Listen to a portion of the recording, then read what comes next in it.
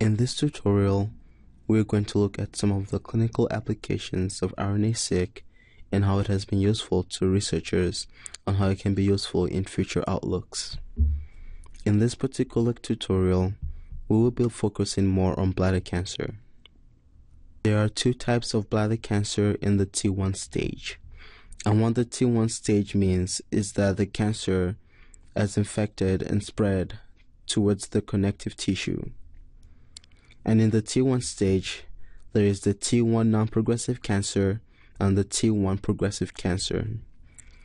Initially, there wasn't a way to differentiate if a patient had the progressive or non-progressive type. What ended up happening was that patients who were told that they had the non-progressive cancer would have their cancer progress to the next stages, and by the time they had noticed, the cancer would have become metastatic at that point. This didn't happen for all the patients, but it happened for a lot of them.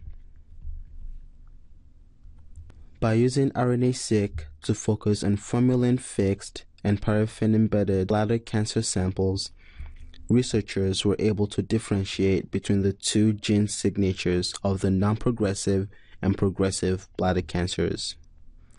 The discovery through RNA-seq will help future clinicians and researchers in designing ways for making accurate predictions of bladder cancer and can be applied to other areas of cancer research.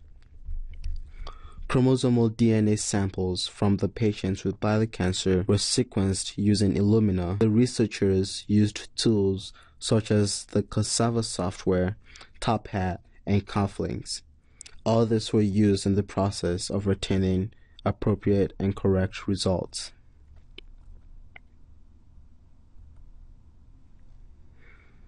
The process that RNA-seq goes through in order to get an accurate result involves quality assessment, alignment, variant identification, variant annotation, and visualization.